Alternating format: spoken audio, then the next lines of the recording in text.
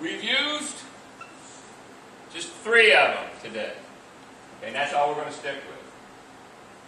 So the person that's attacking is just going to throw the haymakers. Now, you're going to stick with that, yes. The cover, the elbow destruction. And when you hit the bob and weave, let's do this again. You just do a couple. You can just do it once, or you can just keep hitting it a couple times, depending on how fast you're going. Now, when you bob and weave, go to the left. Oh, you bob and weave, go to the right.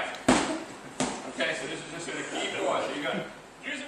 Cover, elbow destruction, and then the bob and weave, and then he'll go to the left side and start it again. The bob and weave is the cue to go to the other punch.